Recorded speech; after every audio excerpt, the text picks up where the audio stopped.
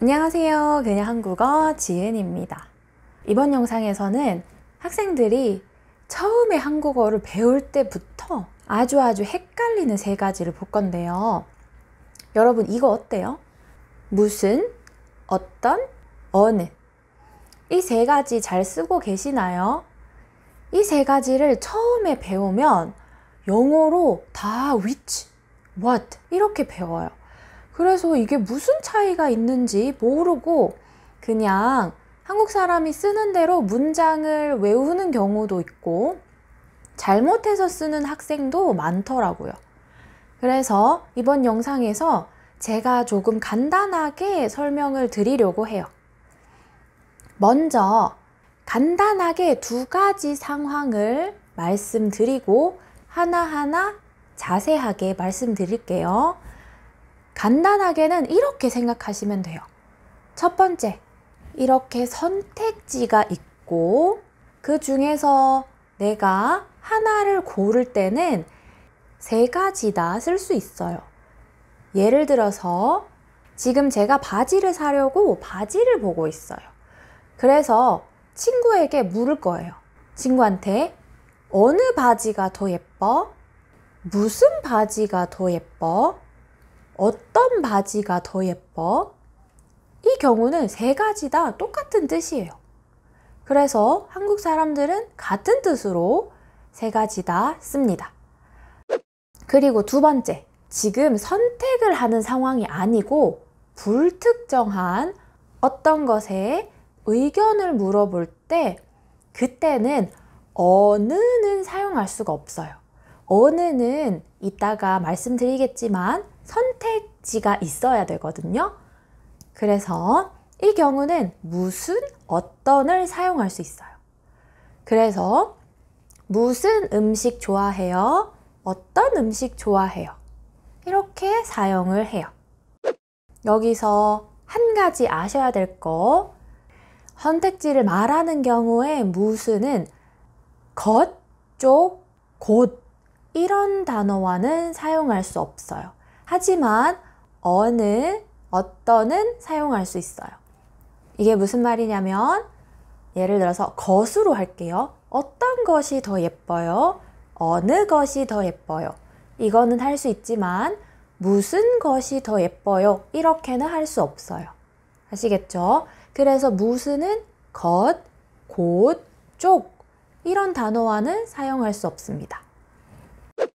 그러면 더 자세하게 제가 하나씩 설명드릴게요. 무슨의 뜻을 한번 볼게요. 무슨은 무엇인지 모르는 어떤 대상을 나타내는 거예요. 그래서 무슨 노래 좋아해요? 하면 저는 K-pop 좋아해요. 저는 힙합 좋아해요. 이런 식으로요. 대답할 수 있어요. 두 번째, 어떤의 뜻을 한번 볼까요? 무슨이랑 의미가 조금 다른데 대상의 속성, 성격 이런 것들을 물어볼 때 써서 대답할 때는 형용사가 들어가는 대답을 많이 써요. 그 형용사가 성격, 성질, 상태를 설명하잖아요. 그래서 예를 들어서 어떤 음식 좋아해요? 이렇게 물으면 매운 음식 좋아해요. 이렇게 대답하는 게 원래는 정답인데 한국 사람들은 무슨 음식 좋아해요? 어떤 음식 좋아해요를 같이 섞어서 써요. 그래서 사실 어떤 음식 좋아해요? 치킨 좋아해요? 또는 매운 음식 좋아해요? 이 두 가지 다 대답할 수 있어요. 아시겠죠? 하지만 문법적으로는 무슨은 무슨 음식 좋아해요? 하면 대상을 말해야 돼요. 그래서 치킨 좋아해요? 떡볶이 좋아해요? 이렇게 하고 어떤 음식 좋아해요? 하면 성질을 말하는 거기 때문에 매운 음식 좋아해요? 단 음식 좋아해요? 이렇게 말을 하는 게 맞아요. 하지만 한국 사람들은 이 두 가지를 섞어서 쓰기 때문에 같이 써도 상관없어요. 하지만 여기서 가끔 예외적인 부분이 있는데 사람을 한번 볼게요. 어떤 사람 좋아해요? 라고 하면 그 사람의 성격, 외모 이런 걸 물어보는 거예요. 착한 사람 좋아해요? 멋진 사람 좋아해요? 뭐 이렇게 말을 할 수가 있고요. 사람을 말할 때는 무슨 사람 좋아해요? 라고는 하지 않아요. 사람은 그냥 사람이지 뭐 다른 카테고리라는 게 없잖아요. 그렇죠? 그래서 이 경우는 조금 특별하게 어떤 사람만 사용을 합니다. 그리고 어느의 뜻을 볼까요? 둘 이상의 것 중에 하나를 고르는 것을 물어보는 거예요. 그래서 어느는 선택지가 있는 경우에 많이 쓰죠. 어느 것이 좋아요? 어느 쪽으로 갈까요? 어느 가수를 더 좋아해요? 이렇게요.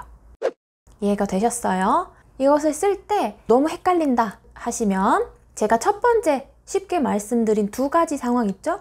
그거를 생각하세요. 여러 가지 옵션 중에 고르는 경우 세 가지 다 쓸 수 있어요. 단지 것, 쪽, 곧이 나오면 무슨은 안 되고요. 불특정한 어떤 대상을 물어보는 경우, 의견을 물어보는 경우는 어떤과 무슨을 사용하는데 비슷하게 사용을 한다고 생각하시면 돼요. 이제 이해가 되셨어요? 궁금한 점이 있으시면 댓글에 질문 달아주시고요. 우리는 다음 영상에서 또 만나요. 안녕히 가세요.